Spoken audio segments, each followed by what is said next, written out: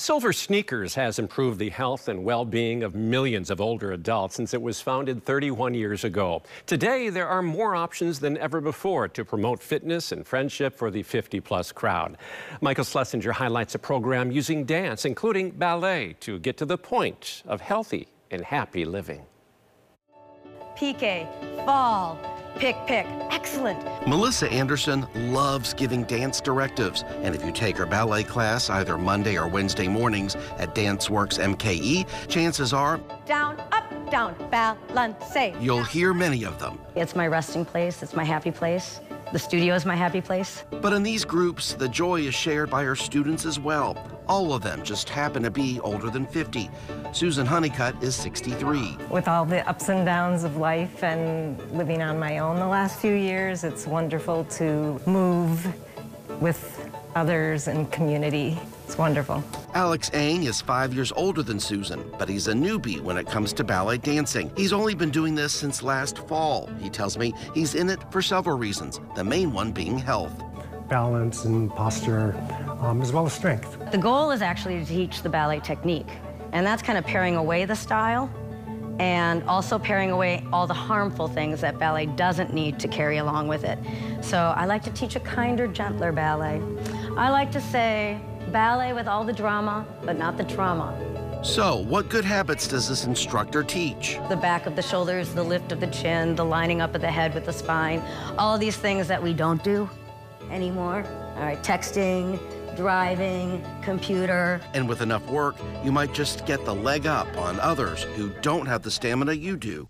Look at that, that's how you do it. Right there, that's it, that's it. We'll still slip and fall, but we're gonna know how to fall. We'll still feel it on the ice, but we're gonna catch our balance probably better than the person who isn't trying to balance on one leg. Putting your body through the paces, it will deliver.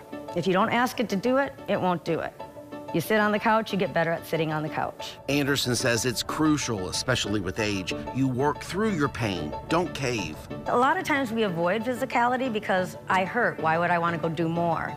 But it's a reverse, you know, that you hurt, so you should get up and get moving.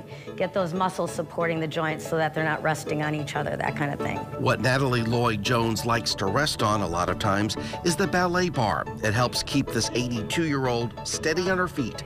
It's more of a mental thing. You say one leg and I say, ooh, no, I'm gonna tip. She wouldn't tell me exactly how long she's been putting on her dancing shoes, but she says it's been a long time. I just don't think about it, I just do. What she and her other classmates do think about all this is how lucky they all are. The people in the class, they are energetic, they are doing, and we all like each other. There is a wide variety of people in these classes. I feel like I've kind of, made some friends, or I know some new people because of this. If ballet isn't your thing, you might want to consider tapping into, well, tapping. Amy Brinkman-Sustashi is both the education director and tap instructor at Danceworks. Anybody who wants to dance can dance. Every form of dance, every ability, level, age. Yours truly is 55, so I thought I'd take the step and learn all the steps. Shim-shamming. Shim-shamming, yep.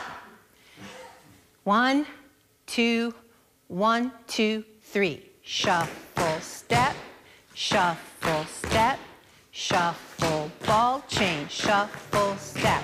If I say shuffle, step, you're gonna make it sound just like that. You know what I mean? So you really get that instant feedback from your feet, and then you can tell, oh, that wasn't very good, because it didn't sound the way I said it. Amy says her studio, entering its 30th year, has offered 50-plus initiative programs for a few decades now. There was even grant funding from the National Endowment of the Arts at one point. Now, close to 60 people take advantage of what's offered to them, and they won't stop coming either. Forever. I'm gonna keep coming to ballet. Oh, forever.